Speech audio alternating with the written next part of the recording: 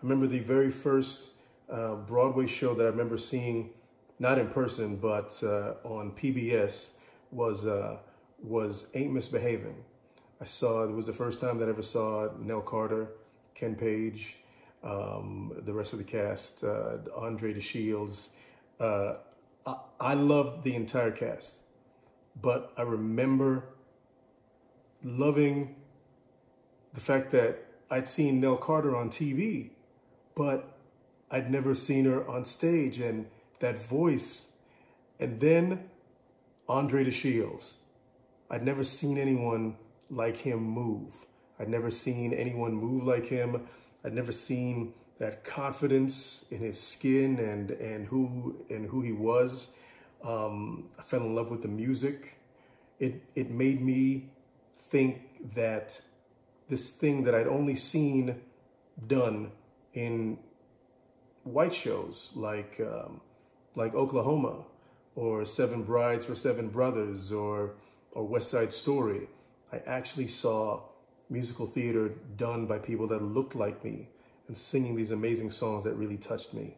So I think that was really part of the movement personally for me to want to pursue musical theater.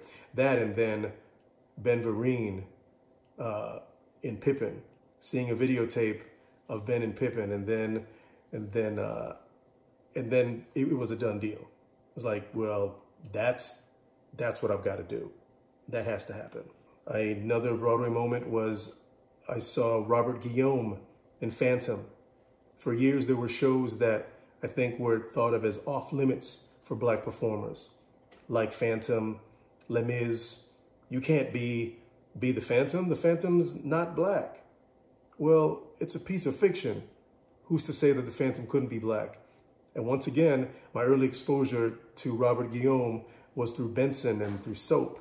So to see this man sing and beautifully capture this rich character that had become iconic with that mask, that was truly inspirational for me.